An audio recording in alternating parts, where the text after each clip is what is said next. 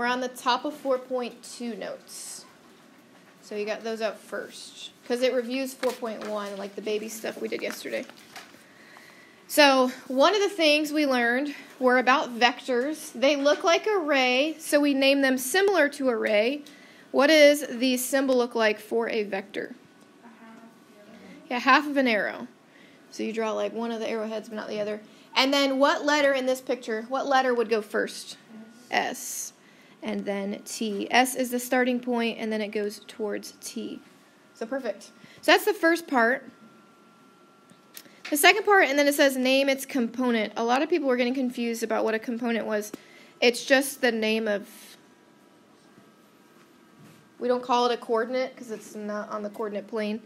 But what always goes in the first part of the parenthesis?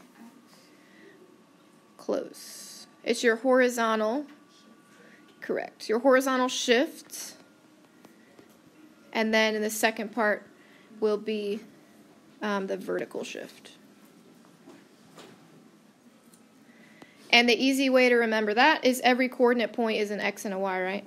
So X goes left to right, there's your horizontal, and then Y goes up and down, there's your vertical. So it's very similar to the property of an XY. So anyways, we're going to figure out the horizontal shift. We want to go from S to T. So from S to T, how much do I have to go to the left? 2 boxes to the left. So 2 to the left, is that plus 2 or minus 2? Minus 2. And then we have to go down, how many? 4. So down 4, is that plus 4 or minus 4? Minus 4. So that is writing the component. That's it. In this next one, we're going to graph 2 different triangles. Let's go ahead and graph DEF first. So 2, 5, to the right 2, up 1, 2, 3, 4, 5. Make sure you label D, because you're going to graph a whole different picture here in a second. We have 6, 3, to the right 6, 1, 2, 3, 4, 5, 6. We'll call it E. And then over 4, up 0. 1, 2, 3, 4. This is F. You can connect the dots. I would still use that highlighter you were using yesterday so you can decipher between the two. But that is my original. They gave us a vector which we can add to each coordinate point to find the new one, or we could just count. If it says 5, and that's my horizontal shift, which direction will I go? To the right 5. That's what that means. And then it says -1, which would be down 1. So from every point, I'll start with D because that seems to be the easiest. It's at the top. So I will go to the right 5. 1, 2, 3, 4, 5. And then down 1 and plot a point. And you call it D prime. We do the same thing with E. I think we do go off the graph for a second, do we? Yeah, just for one of them. 1, 2, 3, 4. Just estimate where a 5th box would be. 5, oops, and then down 1. So E prime. So again, I went 5 to the right and then down 1. The same thing with F. 5 to the right. 1, 2, 3, 4, 5, and then down 1. F prime.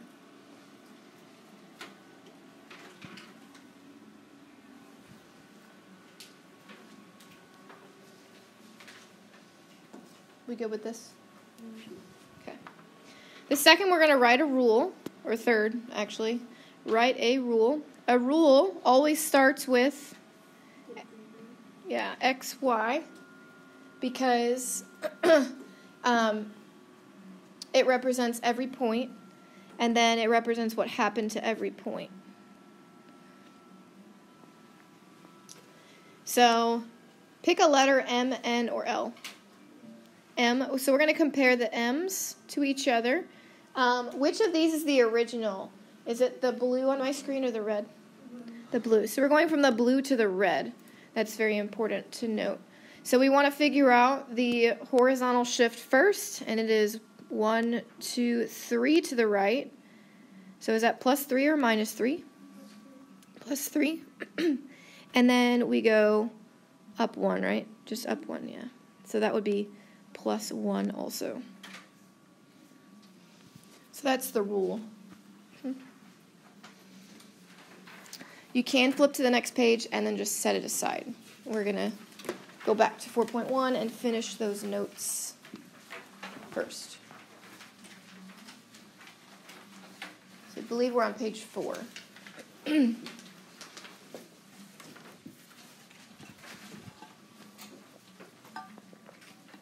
I right? Page 4, we're good?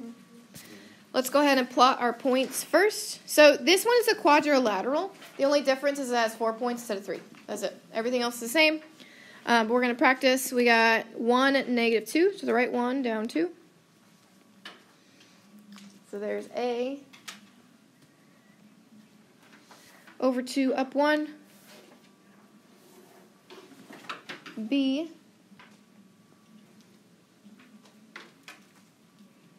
Over 4, up 1, C, over 4, down 2, D. Connect the dots. What shape is this? It is a trapezoid, yeah. Trapezoid. So a trapezoid is one pair of parallel sides. We learned that in chapter 7, but it is trapezoid. So we're going to move it using the translation. So this is a rule. You can always write it like a vector if you prefer looking at a vector. But either way, what direction does that minus 1 tell me? Left. So the first part's always horizontal. So it's going to be left 1. And then when it says y plus 4, I will go up 4. So left 1, up 4. So I'm going to start with A. To the left 1, up 1, 2, 3, 4. There's A prime. To the left 1, up 1, 2, 3, 4. B prime. To the left 1, 1, 2, 3, 4. C prime. To the left 1, up 1, 2, 3, 4. D prime.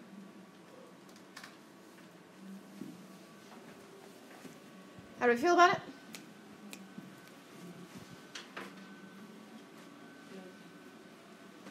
Good. All right. That's what it looks like printed. For this one, the graph just does not have enough room. So I'm going to give you a graph. Do you notice how mine gives a lot of room in the second quadrant? When you get this graph, put your x-axis towards the bottom and your y-axis towards the side. I think you need some of it, but not all of it. Does that make sense? So you're going to get this paper. Go and draw an x-axis, similar, x and y, similar to what I have on the screen, or it just won't fit.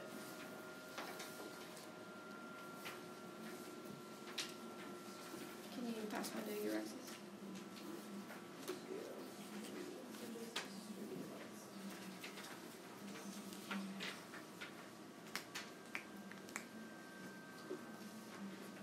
So your x-axis towards the bottom of the page, your y-axis towards the right side of the page.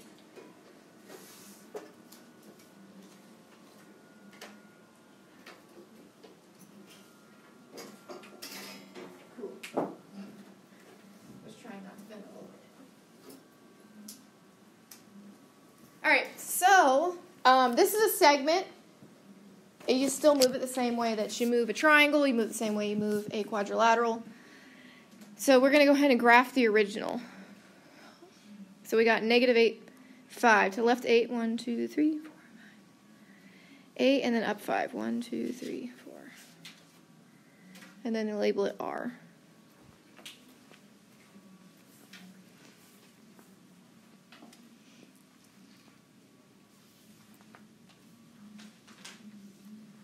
And then S is negative 6, 8. 1, 2, 3, 4, 5, 6 to the left. Up 1, 2, 3, 4, 5, 6, 7, 8. S. Then connect the dots.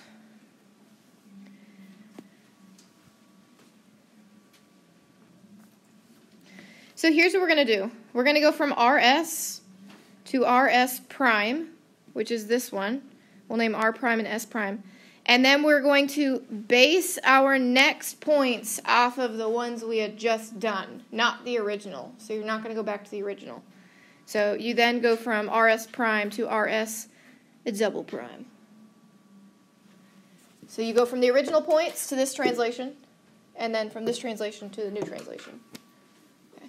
So we'll start with RS prime first. Bless your heart. All right, so when it says -1 plus 4, -1 means which direction am I going to go? Left 1, and then plus 4 means I'm going to go up 4. So from each point, starting with, I'll do R first, to left 1, and then up 1, 2, 3, 4. That's R prime. To the left 1, up 1, 2, 3, 4. S prime.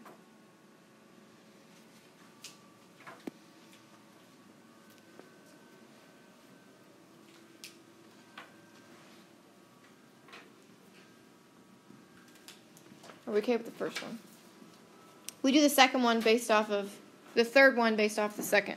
So we're going to go from R prime and S prime to a new R double prime and an S double prime. So it says plus 4 and minus 6. So what does the plus 4 mean to me? To the right 4, and then the minus 6 means down 6. So I'm starting at R prime. Okay, so we use what we just found. To the right 4 and down 6. So to the right 1, 2, 3, 4, and then down 1, 2, 3, 4, 5, 6. That is R double prime. Same thing from S. To the right 4, 1, 2, 3, 4, right? Did we say that right? Yeah. And then down 6. 3, 4, 5, 6.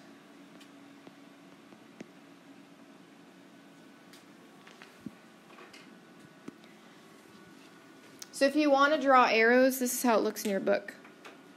We went from what I have in red to green. So we went from RS to RS prime. And then we went from the green to the blue. Is everyone okay with the order? Okay. I think that's as complicated as that section gets. That's it. Now we're at 4.2, reflections. My first hour did really, really well. So I have faith that you will as well.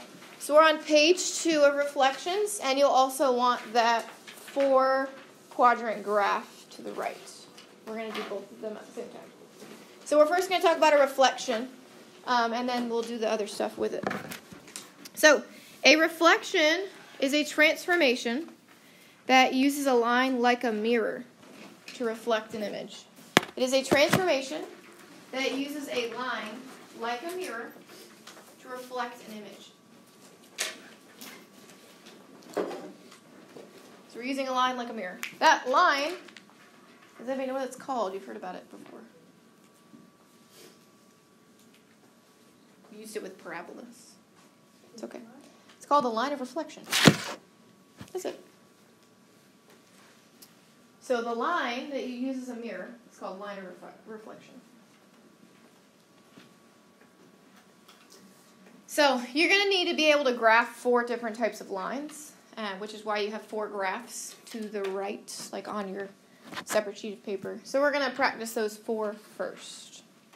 So go ahead and go over there. These are 4 types of lines you will absolutely have to be able to graph. You've heard of them before. We're just going to review them. This first one, bless you, is when y equals a number. Go ahead and label that above. Y equals a number. I wouldn't label all of them all at once because I'm not going to wait. I'm just letting you know. So y equals a number. Let's go ahead and pick y equaling a number. Pick a number. Pick a positive number. 2. Okay. Where is 2 on the y-axis? It's here, correct?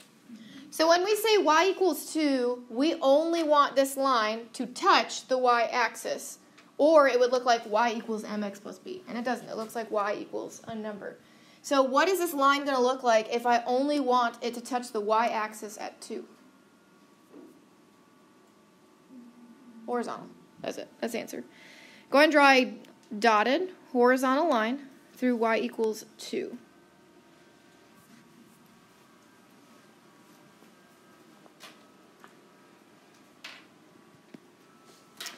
We can practice with a negative number also. Pick a negative number. You were both close to each other. She's at 6. Negative 6. So that means it only touches the y-axis at negative 6. So you would have a dotted line at negative 6. Here's why it's dotted. Because in this section we're doing a line of reflection. The line is not literally there. It's a dotted line because we're using that line to reflect things. It's not actually there, if that makes sense. We usually use dotted lines to represent things that aren't drawn there. We're going to do x equals a number next. X equals a number. Let's go ahead and pick a positive first. 7. X equals 7. So that means I only want it to touch the x-axis, because there's no y mentioned, right, in the name. So I only want it to touch the x-axis at 7. So what is this line going to look like? A vertical line.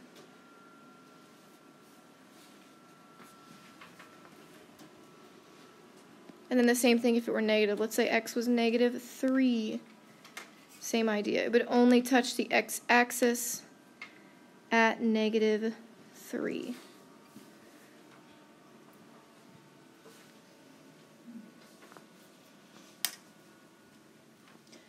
Are we okay with x and y? They look the opposite of what you think they should look, essentially. This next one is called the identity function. You're going to hear about it a lot in Algebra 2. You definitely were told about it in Algebra 1. She just might not have said that it was called the identity function. And it means for every coordinate point, x and y are the same. So here's what that looks like. If x were 0 and y was the same, what does y have to equal? 0. And 1 would be 1, 1, 2, 2, 3, 3. So here's what that looks like on the graph. And even to remind you, remember y equals mx plus b? What does m stand for? The slope, right? So what number is invisibly in front of x? 1. And then plus b, what is b? The y-intercept, where it crosses the y-axis. So here's what happens with this one. That's why it looks just y equals x. It's going to look like this. 0, 0, 1, 1, 2, 2, 3, 3, 4, 4, 5, 5. Everyone sees the pattern? The slope is up 1 over 1, up 1 over 1, up. The same way, the opposite way. If we have negative 1 for an x, that means y is negative 1. If negative 2 is x, y is negative 2. So on and so forth. Honestly, all these dots that you draw could probably just count as your dotted line, because it's definitely dotted. But there's y equals x.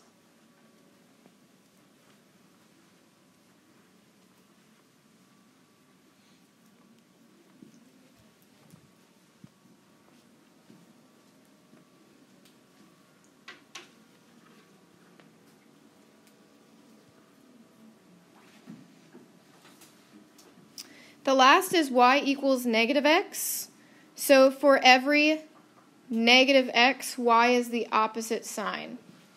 So here's what that means. If x were negative 1, y would be positive 1. If x were negative 2, y would be positive 2. So, and in all honesty, it's just flipped of what we just did. Negative 1, positive 1 is here. Negative 2, positive 2 is here. Negative 3, positive 3 is here. And then the opposite would be true too. If you had positive 1, the opposite of that is negative 1, which is down here. They're literally this just flipped of each other.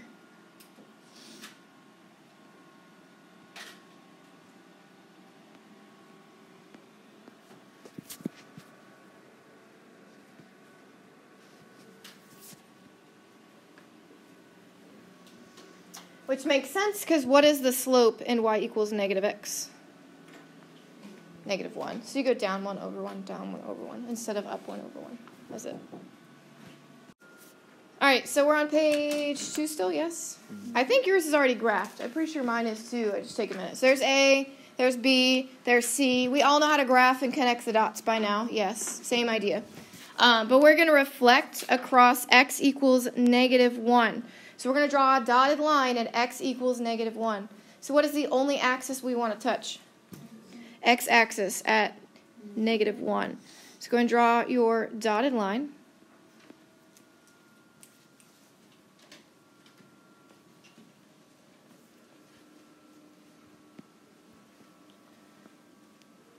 And then from here, our dotted line is our mirror. So we're going to use it as a mirror. So this is up and down. My triangle is going to be flipped over it. Okay? So let's look at A. How many boxes away is A on the right? 2. So guess how far it needs to be on the left? 2 boxes. So on the same line, though. So keep that in mind. 1, 2. A will be directly, A prime, will be directly across from A, the same amount of boxes away. Are we okay with A? From that line, yes. This is our reflection line. So each of them are 2. To the right, to the left. B, how many boxes away is B from my my mirror here? 1, 2, 3, 4, 5, 6. So the opposite direction I have to go 1, 2, 3, 4, 5, 6.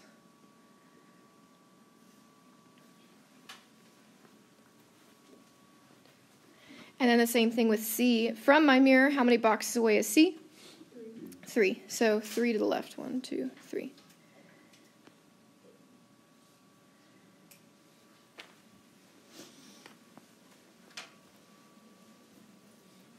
How do we feel about it?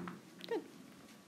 I think the main hard part of this section is just making sure you graph that line correctly. So we had x equals negative 1. The next one, this is what it looks like zoomed in. The next one we got y equals 3. So again, it's already graphed on your paper. Y equals 3. What is the only axis I want it to touch? Y at 3. So this is going to be a horizontal line.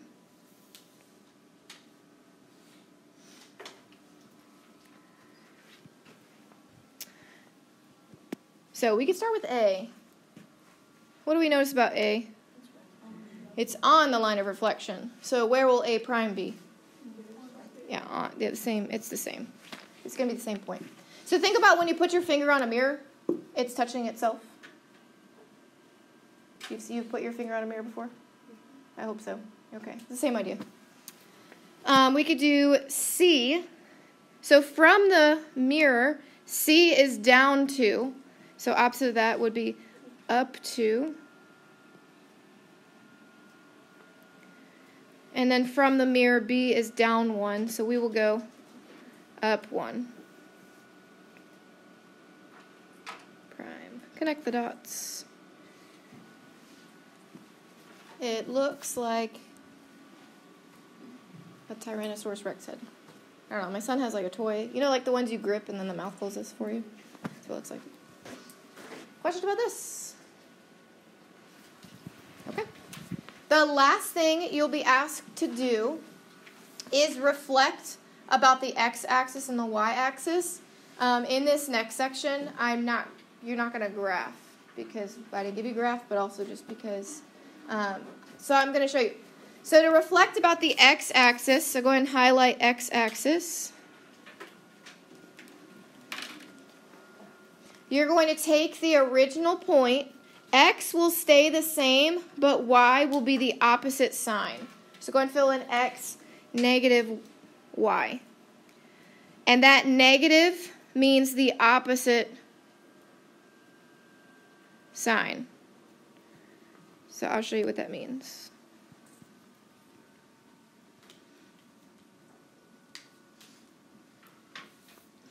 If I had, we'll say 3, -4 as A prime, if I were trying to reflect it about the x-axis, x would stay the same, and then y would be the opposite sign. So opposite of -4 would be +4. So that's all this is saying. This is a little bit of a memorization section. If you had to guess about the second one, so we've talked about the x-axis. The y-axis, what do you think we do for the y-axis? We do what? Correct. We flip the x sign, so the opposite of the x, and then the same y. So -x, y.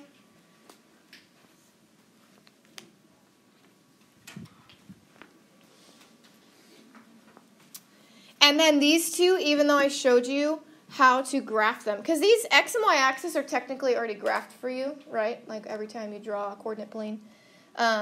I showed you how to graph these two, but sometimes when it's a weird looking picture or a segment, it's difficult to just count the boxes a little bit. So here's what you do for y = x. You flip the x and the y.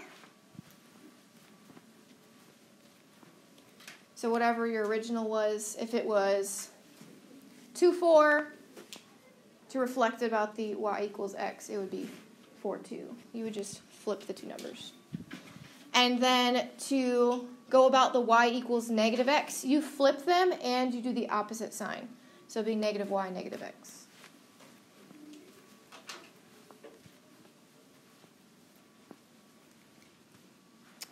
And we shall use them below. So each of these are different questions using the same points. Okay, so every time we're going to go back to these 3 original points. So starting with the x-axis, reflecting about the x stays the same, the y will negate. So what will J prime be if we're using the points above? 1, -3. And K prime? 4, -4. And then L prime? 3, -1.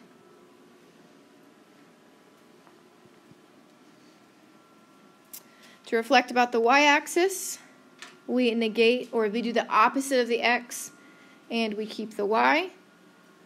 So again, we're going to go back to the beginning. We're just using these 3 points every time. So what would J prime be if J was 1, 3? -1, 3. And K prime? -4, 4.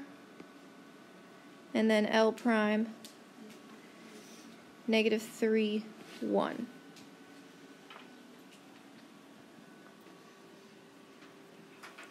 To reflect about y = x, we reverse them. We do yx, which honestly, if you look at it, that's going to be easy for you to memorize, because if y = x, you just yx. I hope you see it. I see it.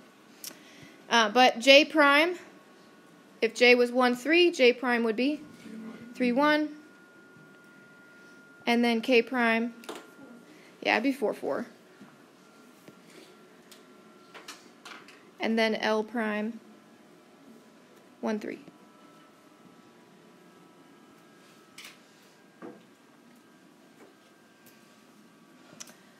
And then the last, we flip them and do the opposite sign. So -y, -x. So J prime would be negative what? Correct. -3, -1. And then K prime, yeah, -4, -4. So flipped. So -4, -4. And then L prime, so flipped and opposite sign would be -1, -3.